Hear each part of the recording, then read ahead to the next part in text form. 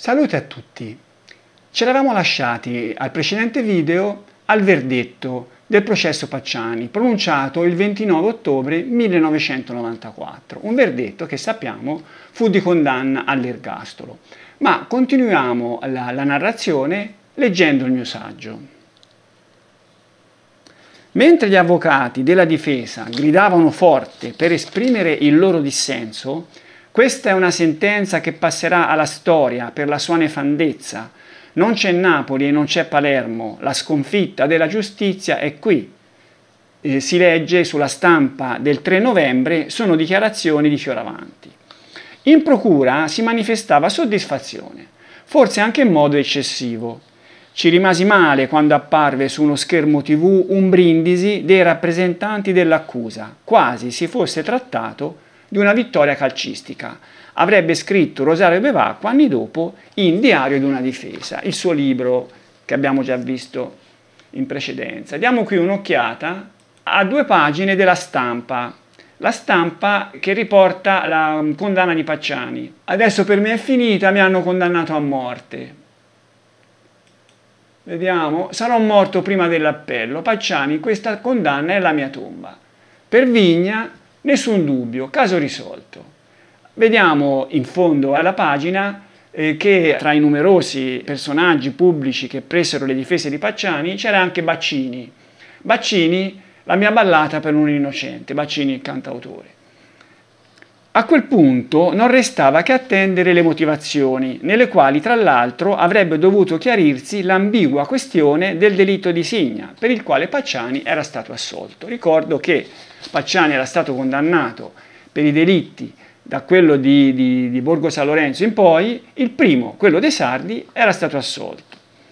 Il 13 aprile 1995 fu depositata la sentenza, dalla lettura della quale emerge come i giudici di primo grado avessero accettato in modo pressoché integrale le tesi dell'accusa, senza tenere nel debito conto il basilare principio giuridico in dubio pro reo. Vediamo come riuscirono a superare la montagna di dubbi che avrebbe dovuto rendere impraticabile la condanna di Pietro Pacciani. Il loro ragionamento si articolò in 3 fasi essenziali. Ecco, qui diamo un'occhiata un po' alla grossa a questa sentenza, sulla quale torneremo in seguito. Come ho già preannunciato, ci torneremo per esaminarla accanto a quella di assoluzione in secondo grado, per vedere un po' le diverse posizioni dei 2 giudici. In questo caso diamo un po' un'occhiata così alla grossa a questa sentenza, che si articolava, a mio parere, in 3 elementi fondamentali, 3 fasi logiche essenziali, scrivo qui. Primo, per depravazioni e caratteristiche generali, Pacciani non era incompatibile con la figura del mostro, e questo era il primo caposaldo della sentenza. Secondo, esistevano testimonianze affidabili che lo collocavano almeno sulla scena del crimine a Scopeti. Terzo caposaldo, varie prove materiali, le più importanti la cartuccia e il blocco, lo collegavano in modo sicuro ai delitti. Questi furono i 3 elementi fondamentali che indussero i giudici a condannare Pacciani. Partiamo dal primo, il primo che va così a toccare un argomento molto spinoso che è il tipo d'autore. Un argomento con il quale si va a considerare così, diciamo così, una prova o un indizio abbastanza grave, quello di una persona che per certe sue caratteristiche è assimilabile a quello che si ritiene essere il tipo di colpevole, insomma. Ma leggiamo il mio saggio. Secondo il parere di tutti gli esperti di giurisprudenza, ma anche secondo il buonsenso, la più o meno rilevante aderenza di un individuo a un astratto tipo d'autore, tipologia criminale costruita con criteri statistici, in questo caso quella di un serial killer, con la dovuta prudenza può essere d'aiuto nell'indirizzare le indagini, ma non in sede processuale, dove servono le prove, dove non ha il minimo valore. E qui bisogna dire che se noi si va a prendere così, quello che in base agli elementi che si riscontrano sulla scena del crimine potrebbe essere stato il personaggio che ha commesso il reato, questo caso l'omicidio, è in fase di indagini se si trova un personaggio che per qualche motivo è comunque sospettato e risponde a queste caratteristiche, è evidente che diciamo, nelle indagini si privilegeranno i controlli su di lui piuttosto che su un altro, però in sede di indagini per economia di indagini. Insomma, se devo indagare così alla cieca, indagherò sui personaggi che sono assimilabili al tipo di autore che io ho individuato. Fin dalle prime pagine della sentenza, i giudici premettevano di voler rifuggire da qualsiasi valutazione sull'aderenza dell'imputato a un ipotizzabile tipo d'autore dei delitti. E in effetti si legge in sentenza. La Corte deve peraltro sottolineare con molta chiarezza, sino da ora, che la ricerca e l'individuazione di un ipotetico tipo di autore dei delitti in esame, tipo di autore di cui tanto si è parlato nel corso del processo, non possono avere valenza alcuna sul piano probatorio, nel senso che non possono assolutamente servire a creare elementi indizianti a carico di un soggetto, indagato o imputato che sia, le cui caratteristiche psicologiche e psichiatriche possono risultare corrispondenti o compatibili con l'ipotetico modello.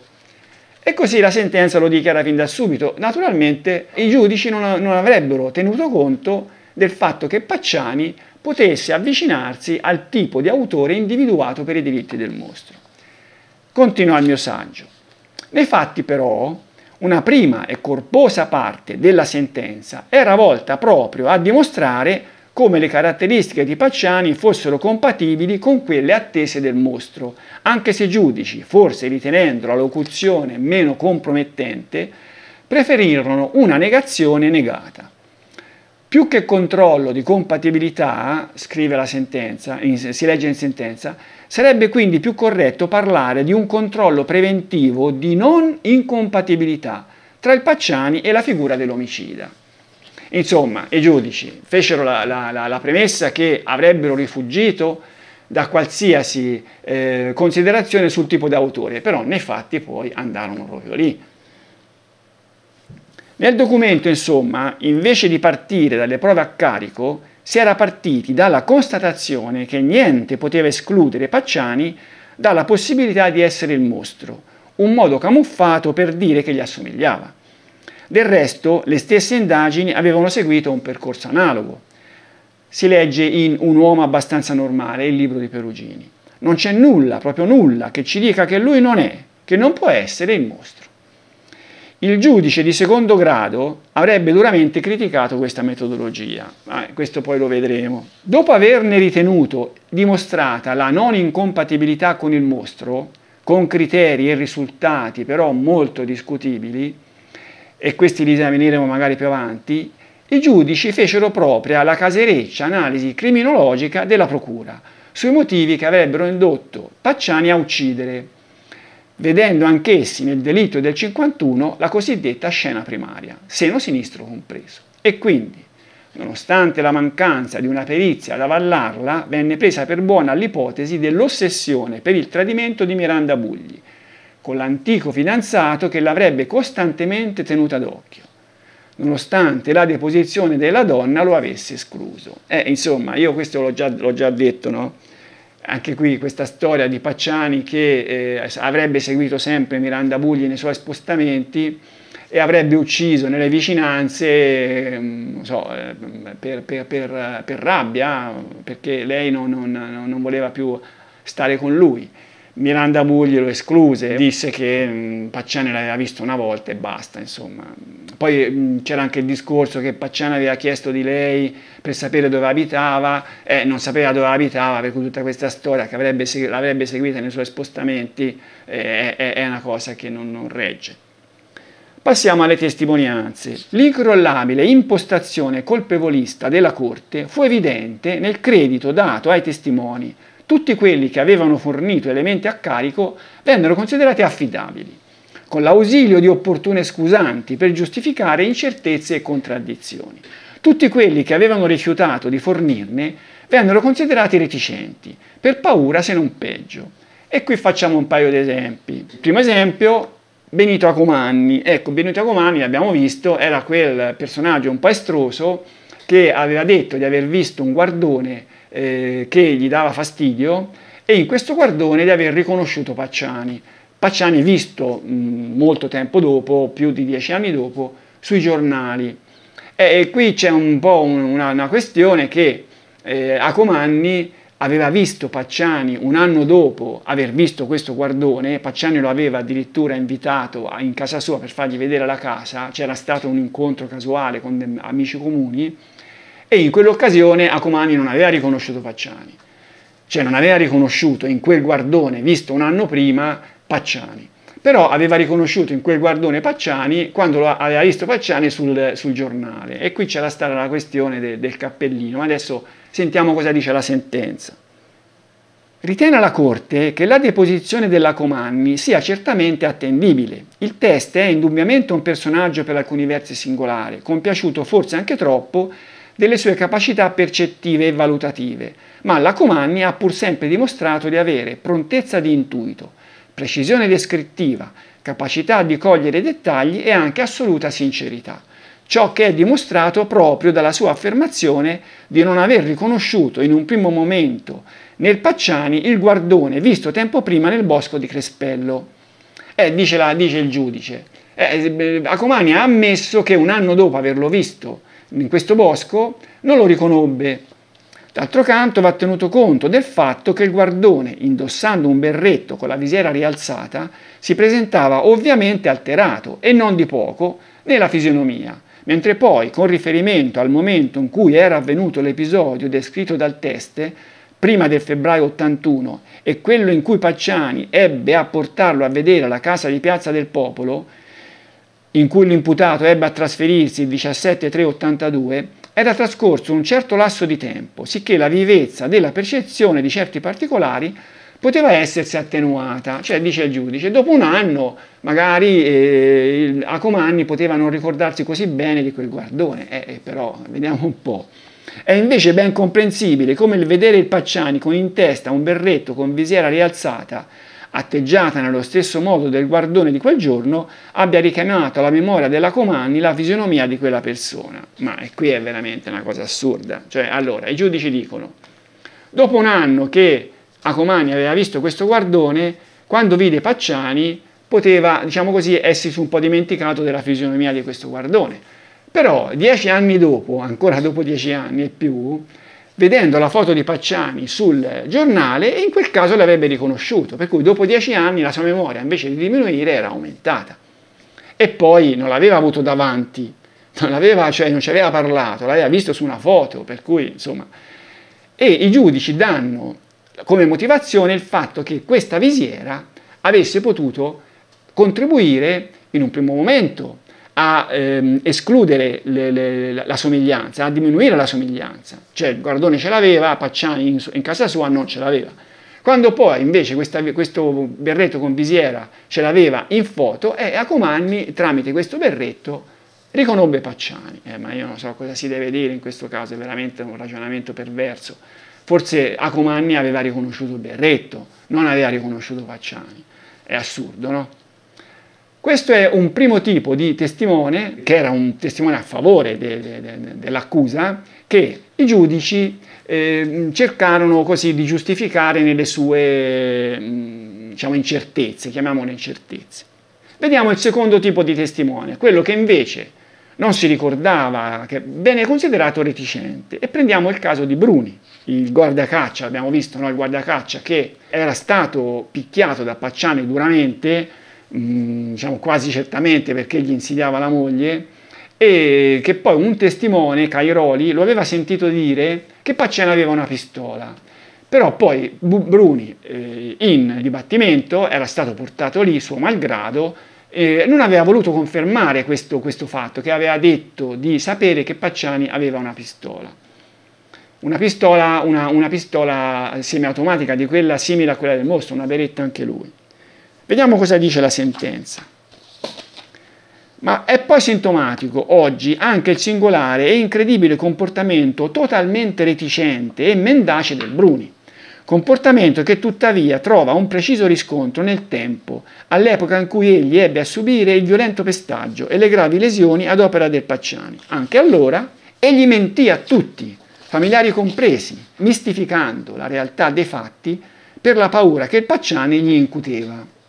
Oggi, con tutta probabilità, non è stata solo l'antica paura a condizionare il vecchio guardiacaccia, ma forse pesava su di lui anche un interno rimorso per non aver detto a tempo quello che sapeva sull'imputato, o forse più semplicemente la preoccupazione, anche solo sotto il profilo morale, di poter essere chiamato a rispondere lui, che aveva rivestito onorevolmente per tanti anni la divisa di guardia venatoria, di un comportamento omissivo in relazione a quella pistola illegalmente detenuta, di cui egli non aveva segnalato, come avrebbe dovuto, la presenza e il nome del possessore, con tutte le tragiche vicende che ne erano poi seguite. E allora, insomma, dicono i giudici, no, che Bruni era stato reticente per due motivi: perché aveva paura di Pacciani e perché poteva avere un rimorso sul fatto di non aver detto al momento in cui aveva visto la pistola di Pacciani che Pacciani aveva una pistola, perché avendolo detto poteva evitare gli omicidi successivi. Allora però entrambe le giustificazioni fanno ridere. Cominciamo dalla prima, la paura. Ma Bruni aveva un tumore in fase terminale, cioè stava per morire praticamente, no? Pacciani era in carcere e aveva, non so, nel 94 aveva 70 anni. Mi sembra che motivi di aver paura Bruni non ne aveva nessuno. L'altro motivo, il rimorso. Sì, qui magari può anche essere vero, ma però un rimorso quale? Un rimorso che Bruni poteva aver avuto per un personaggio che soltanto 10 anni dopo sarebbe stato sospettato di essere il mostro. Cioè, diciamo, come faceva Bruni a immaginarsi che Pacciani potesse essere il mostro di Firenze quando aveva saputo di questa pistola, se mai l'aveva saputo.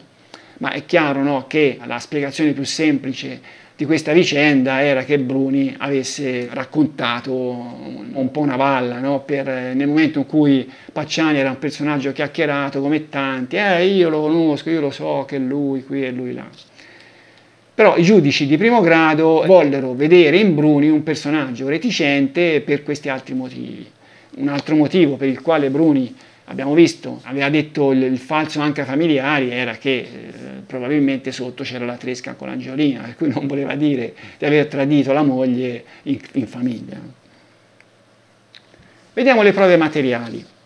Anche sulla valutazione degli oggetti che avrebbero collegato Pacciani con gli omicidi, i giudici furono particolarmente disponibili verso l'accusa, sia nell'escludere possibilità di dolo da parte della polizia, sia nel valutare come certezze quelle che certezze non parevano affatto. Anche in questo caso qualche esempio può darne un'idea. Della cartuccia furono superate le insidiose perplessità sul tempo di interramento, come abbiamo visto in grado di rendere molto improbabile lo smarrimento della stessa da parte dell'imputato, ipotizzando l'intervento di altre persone. Ecco, sentiamo, questo tempo di interramento era un elemento molto delicato per l'accusa, questo, perché il consulente, per non scontentarla troppo, aveva detto che poteva essere stata lì anche da 5 anni, ma era molto improbabile, perché l'ossidazione del bossolo era così tenue che faceva pensare che questa cartuccia fosse stata interrata nei giorni precedenti, insomma, no? Però sulla base di incertezze nella letteratura il consulente riuscì a dare questo limite di 5 anni. Comunque sentiamo la sentenza. Sembra da escludere che la cartuccia possa essere caduta per terra durante la manovra di scarrellamento manuale e conseguente inceppamento dell'arma. Difficile pensare che il Pacciani abbia intrapreso una manovra simile all'aperto, col rischio di essere visto da qualcuno, rischio sempre presente pur trovandosi egli in una corte interna, sulla quale si affacciavano però abitazioni di terzi. Insomma, i giudici ammettono che vedere Pacciani con questa pistola nel suo orto, che la scarrellava, schizza fuori una pallottola, la pallottola cade, la cartuccia cade lì, è un po' difficile, no? Che le cose fossero andate così. Allora cosa architettarono i giudici per giustificare la perdita di questa cartuccia? È possibile, anzi possibilissimo, che invece la cartuccia sia caduta dalla tasca di un qualche indumento ove il prevenuto poteva averla riposta dopo che l'arma destinata ad accoglierla in canna si era inceppata. Come pure è possibile che essa sia caduta da un indumento del Pacciani che la Magna Angiolina poteva avere scosso o spazzolato fuori di casa durante l'ultima detenzione del marito, ovvero anche, ipotesi non del tutto remota, la cartuccia poteva essere stata perduta da un complice dell'imputato che faceva capo alla casa di via Sonnino. Allora, lasciamo perdere il discorso del complice, no? Perché ancora qui di questi complici siamo in una fase in cui la sentenza dice che si potrebbe pensare che ci fossero stati, ma non c'era nessuna prova che ci fossero stati. L'altra motivazione, l'altra spiegazione è che Angiolina va lì con dei pantaloni, li scuote e cade la cartuccia. Io penso che sia una cosa che si squalifica da sola, insomma, non è che io devo dire tante cose. Ma andiamo a questo punto alle impronte sulla pistola, o sulla cartuccia. Riguardo la questione dell'incameramento nella pistola del mostro, i giudici addirittura scavalcarono i periti balistici, peraltro già apertamente schierati con l'accusa, nell'assegnare valore probatorio a tracce ritenute poco significative dagli esperti di tutto il mondo e comunque non coincidenti con quelle riscontrate sui postuli raccolti dalle scene dei crimini. Ricordo di questa cartuccia che, essendo una cartuccia non esplosa, non aveva le impronte primarie, che erano l'impronta del percussore sul bossolo, l'impronta fondamentale che permette delle comparazioni, ma anche l'impronta dell'estrattore e dell'espulsore non c'erano, insomma. Tutte le altre impronte che erano dovute a strisciamenti della cartuccia all'interno della pistola erano impronte non affidabili e i consulenti fecero di tutto per renderle un minimo indizianti, ma i giudici fecero ancora di più. Leggiamo la sentenza. Ritiene allora conclusivamente la Corte che la situazione probatoria sia tale, al di là delle apparenti incertezze dei periti, le cui conclusioni appaiono poi del tutto riduttive, cioè qui addirittura si dice i periti che avevano incertezze sono stati troppo poco sicuri, dovevano essere più sicuri di queste impronte e non logicamente allineate con i dati obiettivi rilevati e con le valutazioni riportate nella motivazione della relazione e nel commento alle singole foto, da far apparire veramente al di là di ogni logica ipotizzare che il proiettile in questione sia stato incamerato da una pistola diversa da quella usata per commettere la serie di duplici omicidi. Cioè addirittura i giudici giunsero a scrivere che appare veramente al di là di ogni logica ipotizzare che quella cartuccia non fosse entrata nella pistola di Pacciani, cioè dettero per certo l'incameramento di quella cartuccia nella pistola di Pacciani. E questo la dice tutta sulla vena ipercolpevolista dei giudici. Quella cartuccia, continua il mio saggio, dava dunque ai giudici la certezza che il contadino avesse maneggiato la pistola usata dal mostro. Andiamo poi a un'altra prova materiale. Incredibilmente, anche l'asta guidamolla, l'elemento che più di tutti appariva costruito a tavolino dagli inquirenti o, se si vuole, dai veri colpevoli, come riteneva Santoni Franchetti, fu considerata di indubbia portata indiziante per gli stracci che la avvolgevano, provenienti da un lenzuolo appartenuto alle figlie dell'imputato. Questo l'abbiamo visto. Per giungere a questa conclusione, i giudici si lanciarono in complesse e opinabili elucubrazioni, tese a dimostrare come sarebbe stato preferibile per l'eventuale personaggio che avesse voluto incastrare Pacciani avvalersi di altri e più semplici metodi, collocando ad esempio l'oggetto direttamente tra le cianfrusaglie di casa. Dimenticarono però che l'asta era pervenuta agli inquirenti dopo la maxi perquisizione, quando farla ritrovare in una casa già frugata da cima a fondo avrebbe comunque destato sospetti. Numerosi esempi dell'irriducibile vena colpevolista dei giudici di primo grado possono essere rintracciati anche nel valore probatorio dato agli oggetti ritenuti di provenienza dal furgone dei ragazzi tedeschi. Ne possiamo riportare uno molto indicativo su un particolare secondario, l'impronta lasciata dal portasapone Deis su uno dei fogli dello Schizzenbrunnen. Allora, sui fogli di questo blocco venne trovata un'impronta che poteva essere stata lasciata dal portasapone che era stato sequestrato in casa dei Pacciani, umido, che era stato appoggiato lì sopra. Allora, sentiamo un po' come i giudici giudicarono questa prova. Ammesso e non concesso che davvero quel portasapone fosse stato appoggiato sul blocco, come si poteva ipotizzare che a farlo fossero stati i ragazzi tedeschi? Cioè, i giudici dissero, quell'impronta è perché i ragazzi tedeschi avevano appoggiato quel portasapone che era loro nel camper sul blocco che anche lui era nel camper. Ma come si faceva a ipotizzare che fossero stati loro ad appoggiare quel portasapone quando entrambi erano stati in casa dei Pacciani per tanti anni? Infatti il mio saggio dice: in fin dei conti i due oggetti erano rimasti per anni in casa Pacciani e quindi il fatto ben poteva essere avvenuto tra quelle mura. Cioè, insomma, poteva essere stato Pacciani che aveva appoggiato il portasapone sul blocco.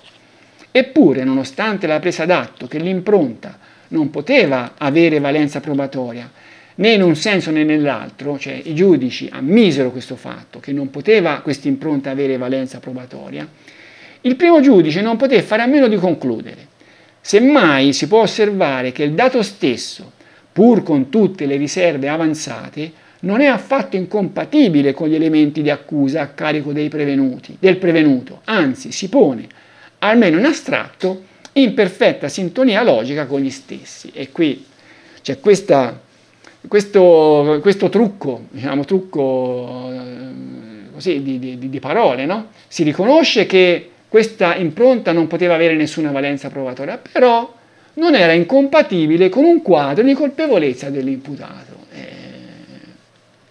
L'incredibile ragionamento, insomma, fu che l'impronta, pur non costituendo una prova a carico, non ne costituiva neppure una a discarico, quindi era comunque compatibile con un quadro di colpevolezza. Non può sfuggire come in questo modo si confermasse la sensazione di ribaltamento dei normali presupposti di un procedimento giudiziario. Alle prove veniva richiesto di dimostrare l'innocenza dell'imputato, non la sua colpevolezza, la quale evidentemente costituiva la base di partenza per qualsiasi ragionamento. Cioè, insomma, quello che si percepisce leggendo la sentenza è che Pacciani era il mostro, si presupponeva che lo fosse, esistono prove che dimostrano che non lo era, che è un ribaltamento completo del principio giuridico per il quale la persona è innocente fino a prova contraria. Pacciani era colpevole fino a prova contraria. Ma andiamo a dare un'occhiata ai ragionamenti sul delitto del 68. Il delitto del 68 era un grosso punto debole del verdetto, perché la pistola si sapeva che era la stessa dei delitti successivi, però Pacciani non fu condannato per quel delitto, che aveva già un colpevole. Il colpevole era Stefano Mele, lo sappiamo. I giudici, di fronte a questo fatto, come si comportarono? Vediamo. L'uscita della sentenza chiarì la posizione dei giudici nei confronti del delitto del 68, per il quale avevano assolto Pacciani. Attraverso un esame degli elementi raccolti all'epoca, soprattutto in sede autoptica, fu escluso che i fatti fossero andati come li aveva confessati Stefano Mele. Quindi, secondo i giudici, non aveva sparato lui, però sul luogo del duplice omicidio doveva esserci stato, poiché era a conoscenza di alcuni particolari della scena del crimine. Allora, primo punto di partenza dei giudici. Secondo loro Stefano Mele, per gli elementi che emergevano dalle indagini di allora, era comunque stato presente sulla scena del crimine, però non era stato lui a sparare. Chi era stato a sparare? Secondo i giudici a sparare era stato Pacciani. Ma vediamo che arzigogolo riuscirono ad architettare per giustificare questo scenario. Le spiegazioni alla presunta falsa confessione di Mele avrebbero potuto essere molte. Lo stesso Rotella aveva trascorso anni a riflettervi sopra, ipotizzandone alcune, ma ai giudici ne interessava una in grado di coinvolgere Pacciani. Pertanto immaginarono Mele che a un certo punto della serata sarebbe uscito in bicicletta per andare a cercare la moglie, interessato non tanto a coglierla sul fatto in un rapporto clandestino, quanto a recuperare le 25.000 lire che la donna si era portata dietro.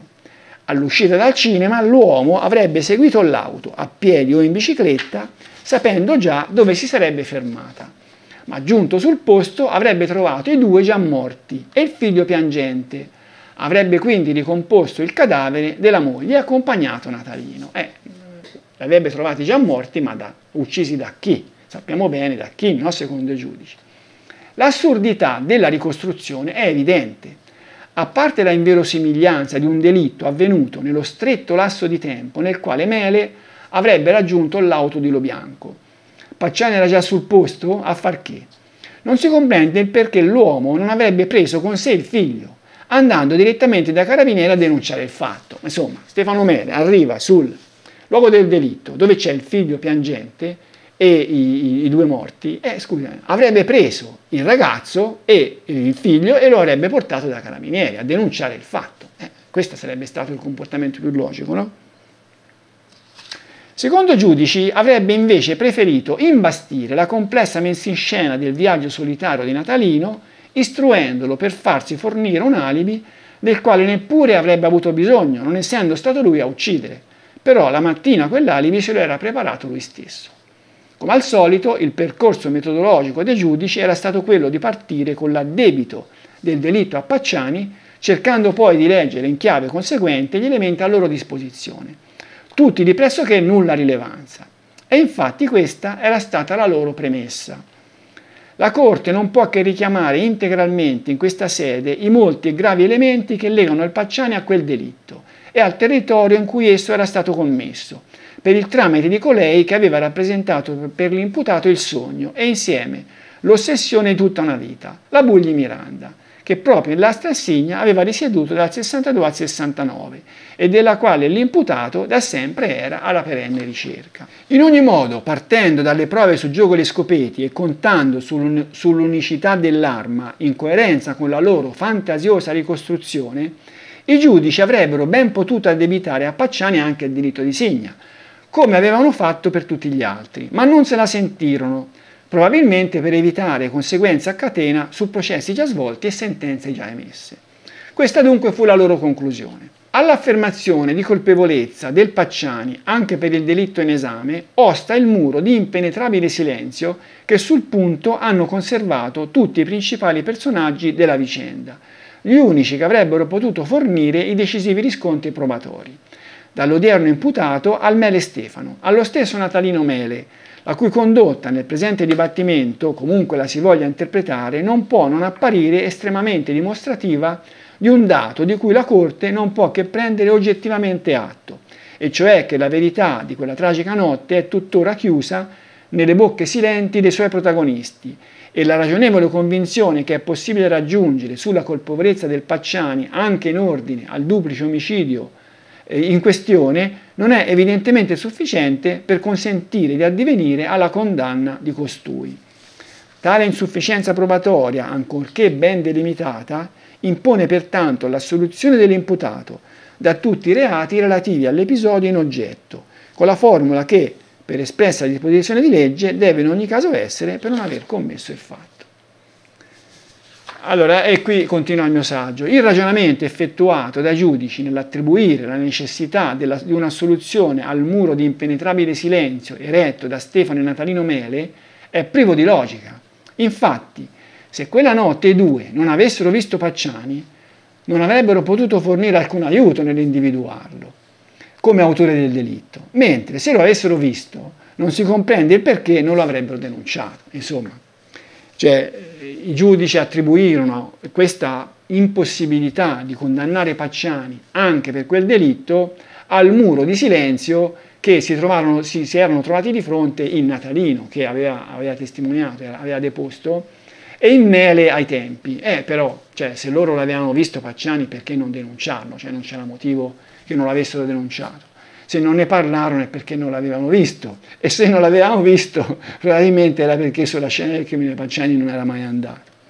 Naturalmente la difesa ricorse in appello, ma insieme alla difesa ricorse in appello anche l'accusa. Io non so se l'accusa, io penso che l'accusa avrebbe preferito una condanna per i soli 7 duplici omicidi escluso Signa, piuttosto che tornare in appello con il rischio che le cose potessero andare molto peggio.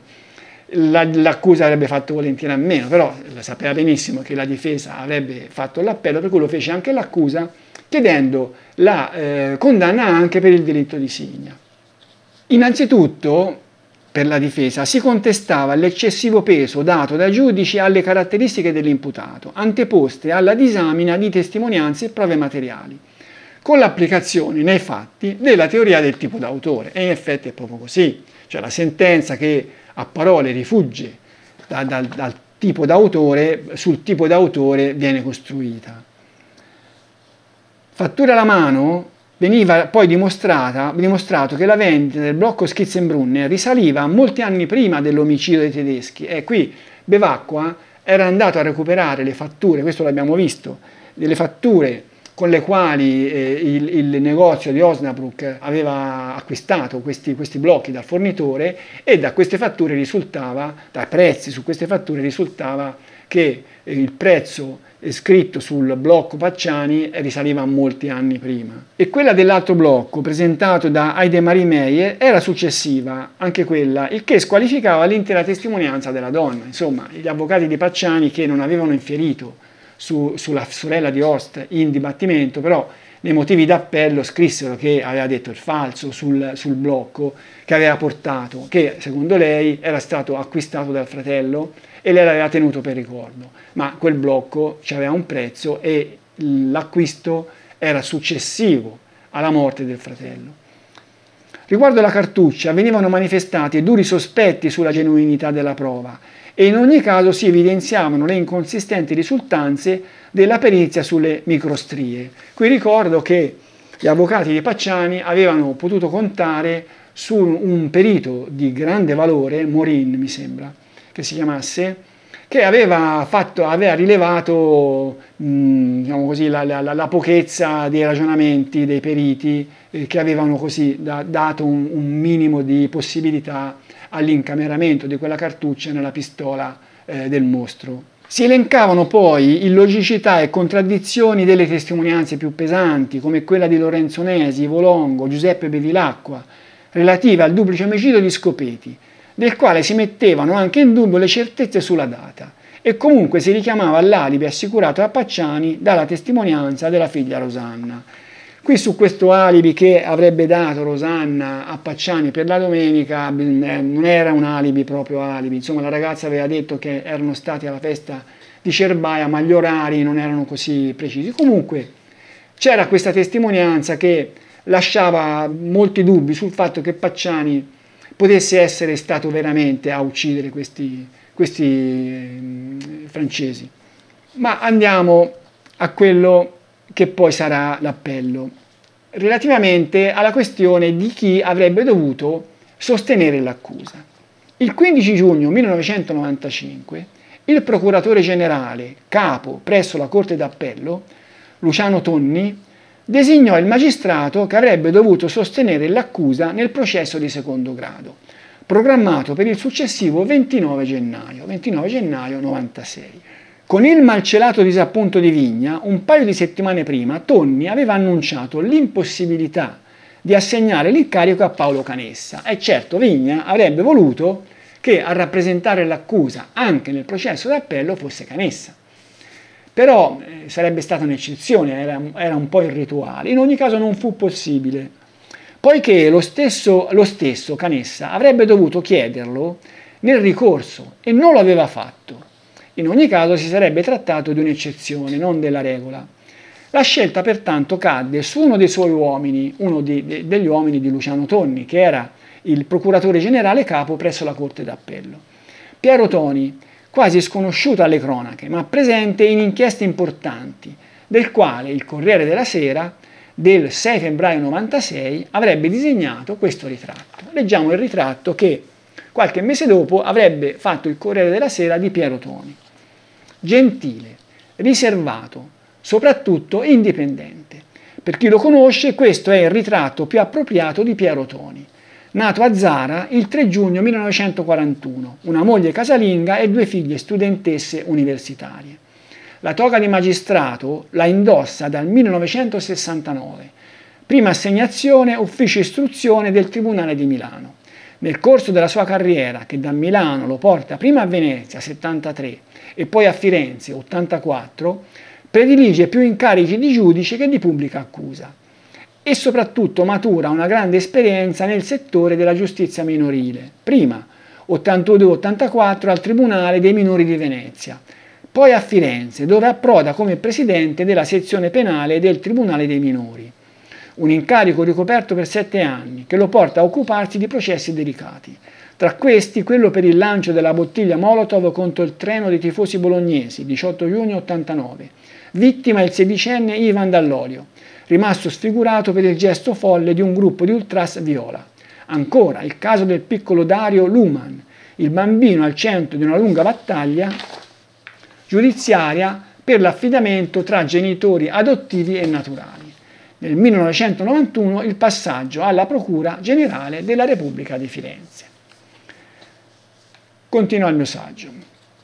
L'articolo proseguiva fornendo qualche altra notizia interessante sul magistrato, come la sua passione per le passeggiate in mezzo alla natura, ma senza mazze da golf o fucili in mano.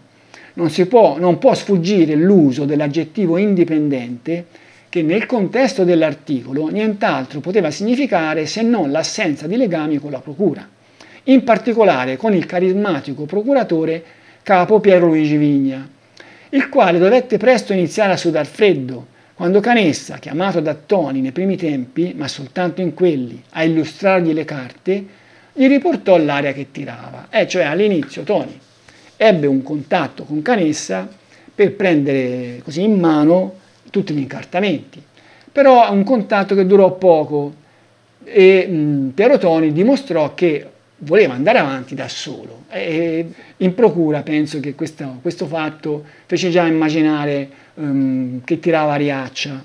Le preoccupazioni della procura riguardavano anche il presidente del tribunale. La scelta era caduta su Francesco Ferri, un anziano ma energico magistrato che presiedeva la seconda sezione civile della Corte d'Appello, appassionato di tennis e pittore dilettante.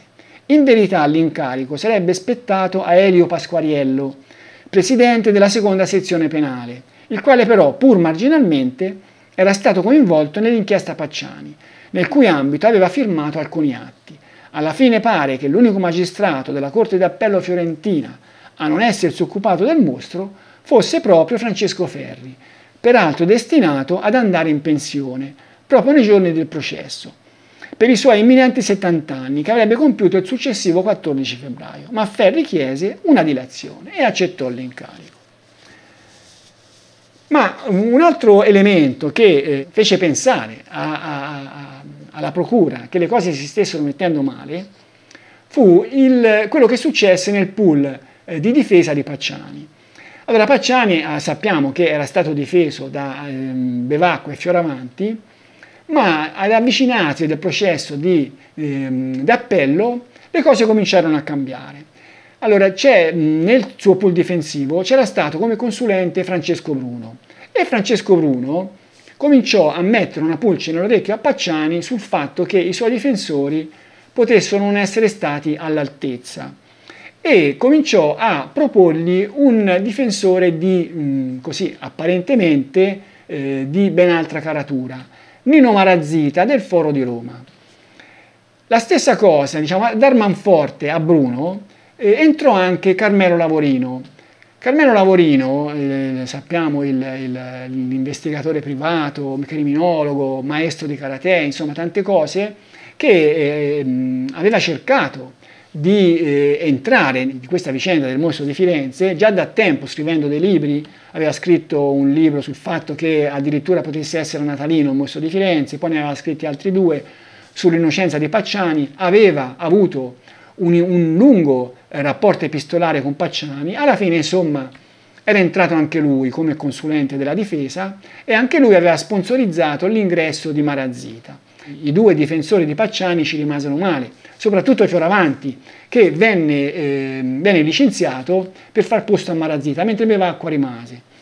Bevacqua però anche lui non era contento di questo fatto e cercò di andare in aiuto a Fioravanti, convincendo Malazita a prenderlo perlomeno come suo sostituto. Ma vediamo le reazioni di Vigna. Dal canto suo Vigna si mostrava sempre più preoccupato per la piega che stavano prendendo gli eventi.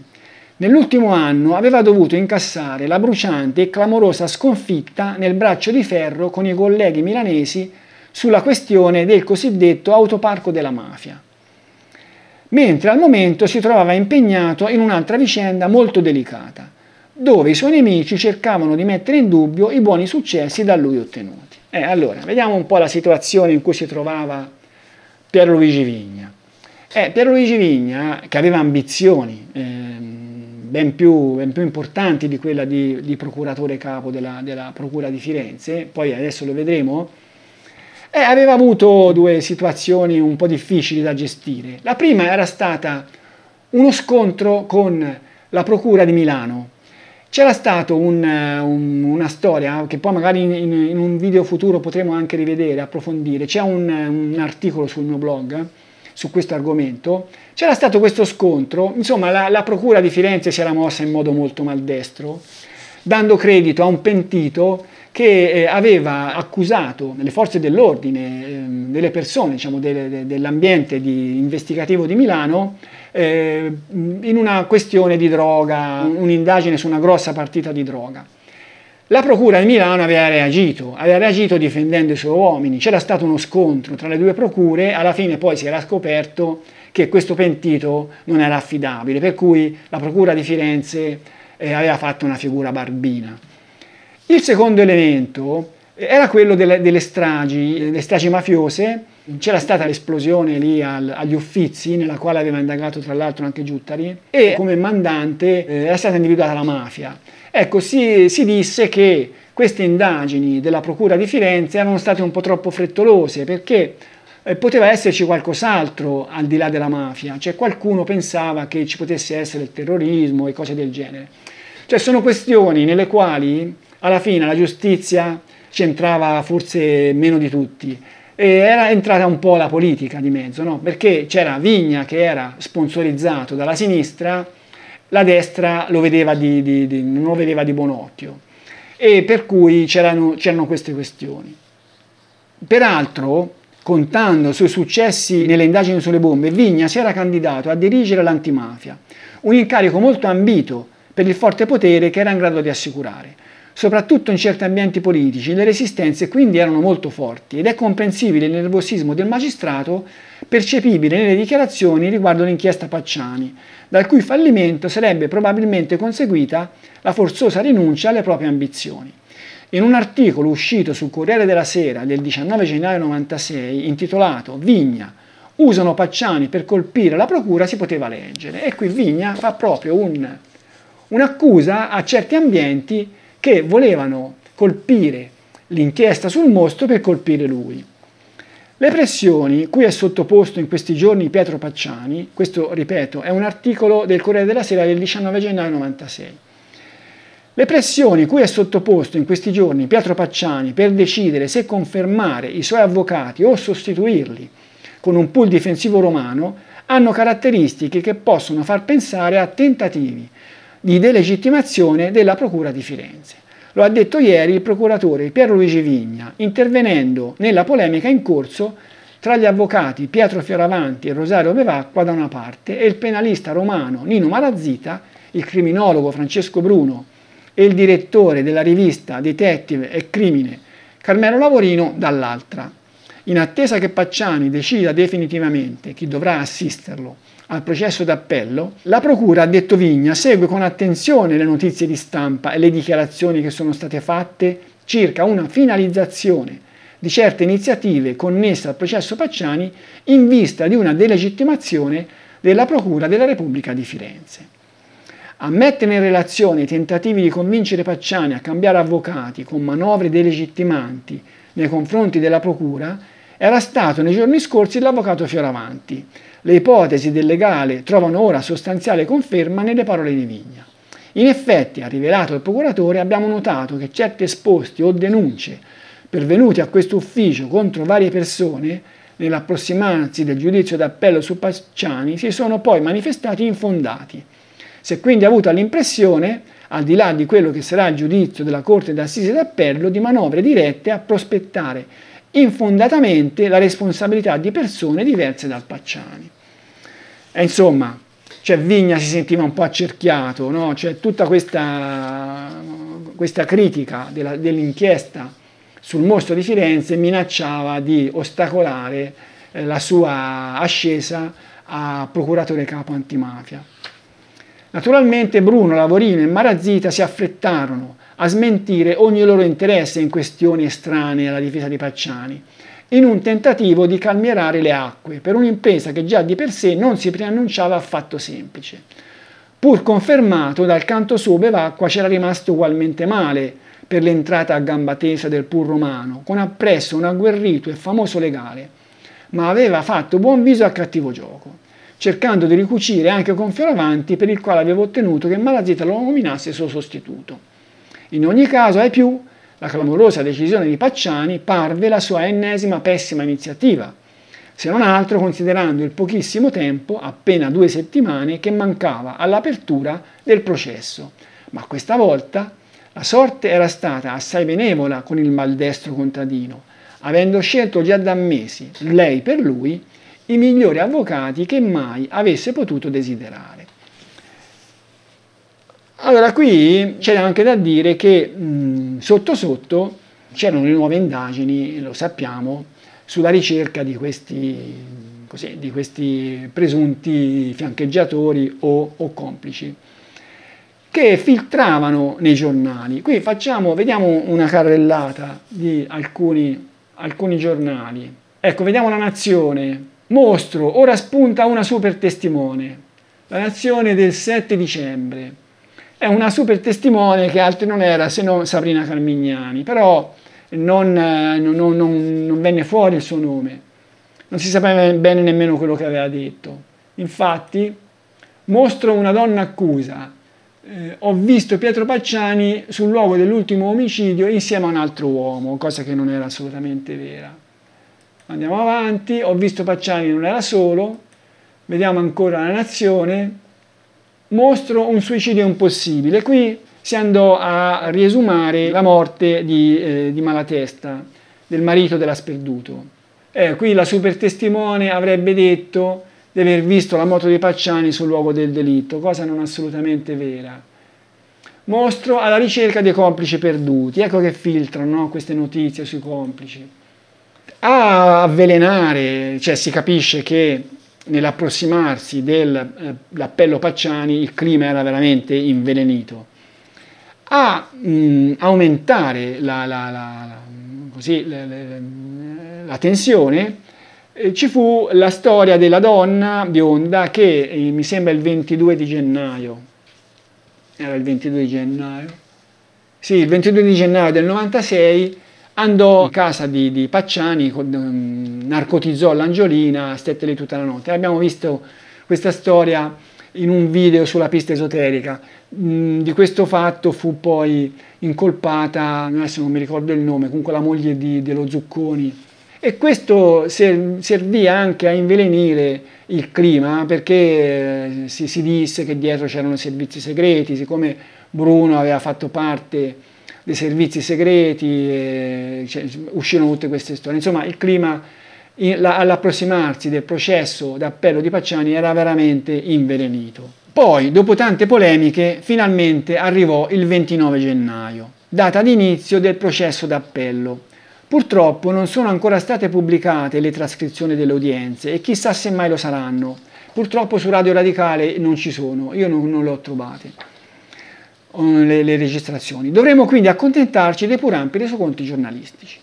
La prima notizia importante fu quella dell'assenza dell'imputato.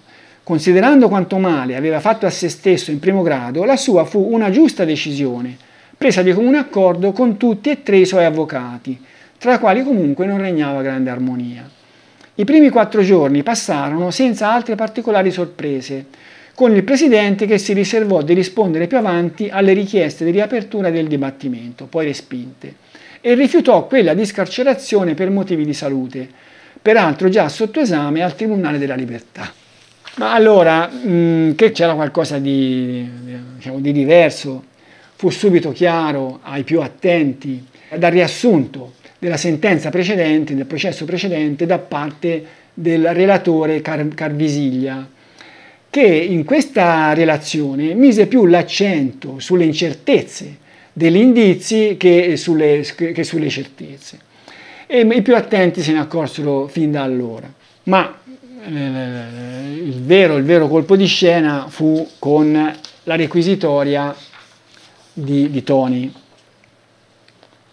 Il 5 febbraio. Ecco, ora, per trasmettere lo stupore che questa requisitoria provocò in tutti, leggiamo il resoconto che ne fece Franca Selvatici su Repubblica del giorno dopo, con il titolo Pacciani, indagini tutte da rifare. Pacciani, a un passo dalla libertà, l'inchiesta sui delitti del mostro è sul punto di ripiombare nel nulla. Il sostituto procuratore generale Piero Tony ha demolito in blocco le indagini che hanno portato in carcere l'anziano contadino, ha smontato pezzo per pezzo la sentenza di primo grado, ha evocato lo spettro di un possibile colossale errore giudiziario. Aveva già detto: il PM si deve interessare più alla giustizia che all'accusa a tutti i costi. Seguendo la sua coscienza, le sue convinzioni, la sua filosofia processuale, si è trasformato nel più efficace dei difensori di Pacciani.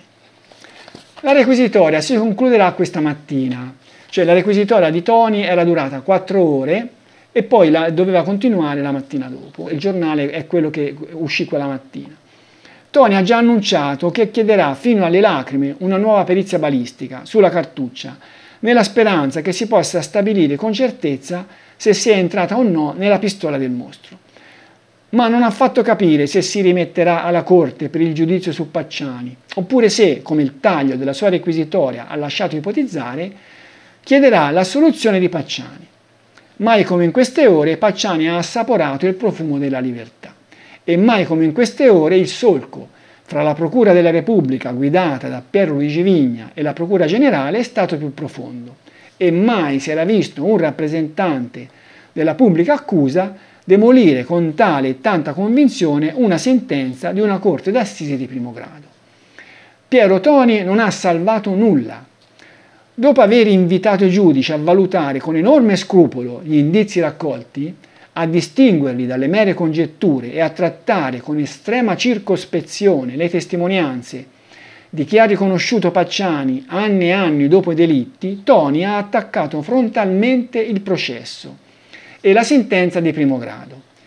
Il verbale di dibattimento è costituito da 80 fascicoli, però di polpa non ce n'è poi tanta, questo discorso di Tony. Parlerà più tardi di uniformante deserto probatorio di impasse.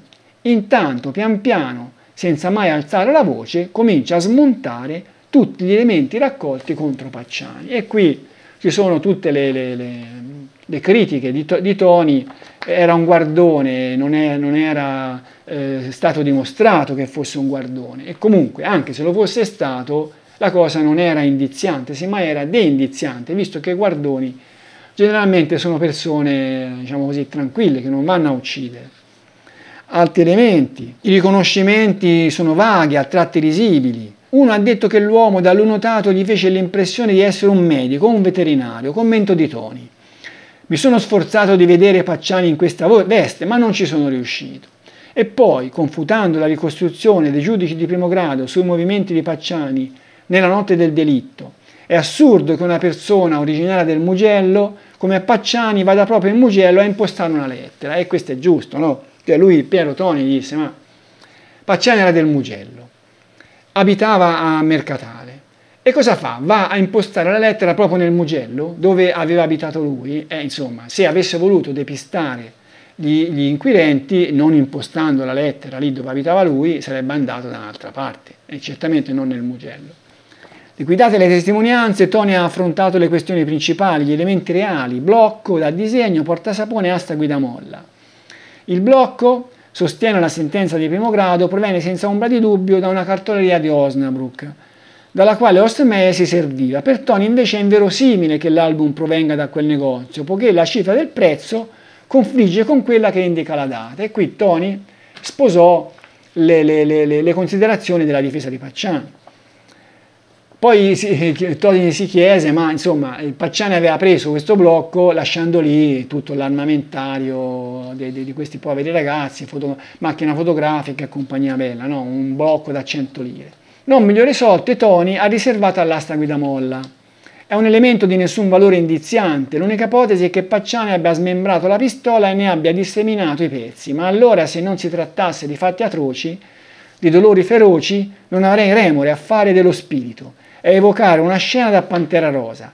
Dunque Pacciani, invece di buttare la pistola, la smembra, avvolge ogni singolo pezzo in biancheria da casa, li mette in contenitori di vetro e poi li seppellisce nei boschi. Mi pare di vederlo con la sua zappa in spalla. Ma come avrebbe potuto fare tutto ciò se dal momento della sua scarcerazione è stato sempre intercettato, controllato, pedinato? La sorpresa e il conseguente clamore mediatico furono enormi. Nessuna replica da Canessa, apparso visibilmente colpito, mentre Perugini da Washington si limitò a un imbarazzato «No, non voglio e non posso commentare, ognuno può dire quello che vuole». Ogni bene si difese così. Io ho lavorato serenamente e continuo a farlo. Le motivazioni della sentenza di primo grado sono pubbliche. Chiunque le può leggere, confrontarle con le parole di Tony e poi decidere chi ha ragione e chi no. Pur mascherata da ironia e sarcasmo, furibonda fu la reazione di Vigna. Ho sentito solo una parte della requisitoria per radio e non mi ha convinto, né poco né punto, né per la forma né per i contenuti. Vedremo come concluderà il procuratore generale. La parola comunque spetterà ai giudici. Come era prevedibile, negli ultimi 50 minuti di requisitoria del giorno successivo, Piero Tony chiese l'assoluzione, oppure una nuova perizia sulla cartuccia, che quindi riteneva una prova decisiva qualora ne fosse stato provato l'incameramento nella pistola del mostro. Ma il magistrato sapeva bene che quella dimostrazione non era possibile, data la natura non risolutiva del tipo di tracce rilevate e in ogni modo la cartuccia era stata irrimediabilmente manomessa dagli esami precedenti. Il grande Indro Montanelli, che non aveva mai preso posizione nei giudizi di colpevolezza o innocenza, limitandosi a ritenere non convincenti le prove, scrisse un bel commento sul Corriere della Sera dell'8 febbraio, il giorno dopo il termine della requisitoria di Piero Tony, dove Piero Tony naturalmente chiese l'assoluzione. L'antirequisitoria del procuratore generale Tony, cui incombeva il compito dell'accusa, mi è sembrata uno dei più belli e nitidi scampoli di oratoria forense che mai mi sia capitato di sentire e di leggere. E tale mi è sembrato proprio perché all'oratoria non concedeva neanche una virgola. Con fare dimesso e in tono sommesso, questo procuratore generale ha detto le cose più semplici e chiare, e quindi le più rare ad udirsi nelle nostre corti, che mi sembra di poter riassumere così. Signori della giuria di appello, noi non siamo qui per stabilire se l'imputato è colpevole o innocente. Siamo qui per stabilire se le prove di colpevolezza addotte nel processo di primo grado sono tali da giustificare la condanna e da indurci a confermarla. Io, sebbene titolare dell'accusa, ritengo che non lo siano e perciò chiedo l'assoluzione. Questa presa di posizione, lo sappiamo, farà molto discutere. Qualcuno la liquiderà come un ennesimo esempio del solito garantismo. E garantismo è, ma non dei soliti che, per mandare all'aria un'istruttoria costata anni di fatica, si appigliano a qualche inghippo procedurale, un prefisso sbagliato, un bollo fuori posto. No, in questo caso il procuratore Tony si è con tutta evidenza appigliato solo alla propria coscienza di giudice, che, sebbene preposto all'accusa, giudice rimane e come tale si comporta anche a costo di rinnegare l'altro se stesso, l'accusatore. Grazie procuratore Tony, lei ha ridato, non dico a tutti, ma a molti cittadini un po' di fiducia nella giustizia e Dio sa quanto quella italiana ne ha bisogno. E qui lasciatemi dire che Indro Montanelli era proprio un grande giornalista. Le contromosse della procura, continua il mio saggio. Il 26 gennaio 1996, a soli 3 giorni dalla prima udienza, i giornali scrissero di un avviso di garanzia notificato a Mario Vanni per concorso in omicidio e il giorno dopo riferirono di 6 perquisizioni. E qui cosa succede? Succede che nel sottofondo le indagini della procura erano andate avanti, avevano trovato, sappiamo bene, le tracce di possibili complici, sarebbero poi giunti, anche questo lo sappiamo bene, a lotti. Ecco, e sui giornali queste notizie di indagini fatte dalla procura filtravano e venne fuori anche l'avviso di garanzia a Vanni. E qui vediamo, Mostro spunta al primo complice, qui vediamo il povero Mario Vanni, poveraccio. Semmai sarà riabilitato, perché io penso che considerare Vanni colpevole è veramente un assurdo. Si spera che prima o poi almeno la storia lo riconosca. Eccolo qua, Mario Vanni con la sua faccia mesta, che immaginava già forse il destino al quale era condannato. E allora, cosa successe di lì a poco? Tony aveva fatto la sua requisitoria. Appena dopo la sua requisitoria, la procura aveva stretto un po' le fila del discorso. Allora, diciamo la verità, alla procura, parliamo di Vigna perché il regista era lui, alla procura faceva comodo che il processo Pacciani si concludesse prima di entrare nel nuovo ramo delle indagini, che non dovevano essere inquinate da quello che, dalle prove inutili che erano state raccolte con Pacciani, serial killer unico, il blocco, la cartuccia, eccetera, eccetera. Cioè alla procura di Firenze interessava che il processo di Pacciani si concludesse e che partisse una fase nuova. E allora cosa fece Vigna? Vigna, secondo me, fu un abile regista, perché andò, prima di tutto, si assicurò che il testimone chiave di questo ramo delle indagini, che era Giancarlo Lotti, iniziasse a collaborare. E infatti, mi sembra il 10 di febbraio, poco prima del verdetto, lo interrogò e raccolse, dopo che già c'erano state le deposizioni di Pucci, la Ghiribelli e compagnia bella, raccolse la sua testimonianza di Pacciani e Vanni che uccidevano a scopeti.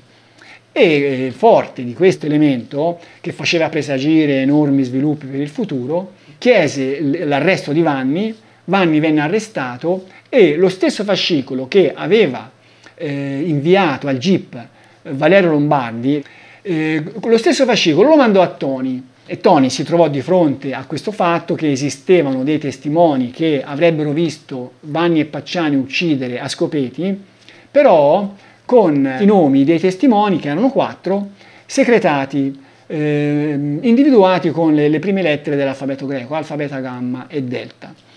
Erano Gabriella Ghiribelli, Galli, il suo protettore dell'epoca, Pucci e Lotti.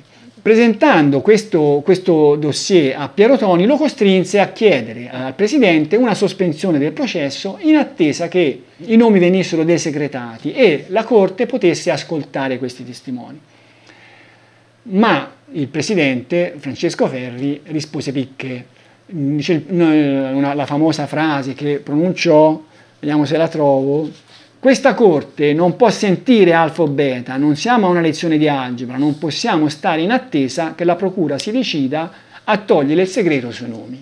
E così Francesco Ferri si rifiutò di interrompere il processo, di aspettare questi testimoni.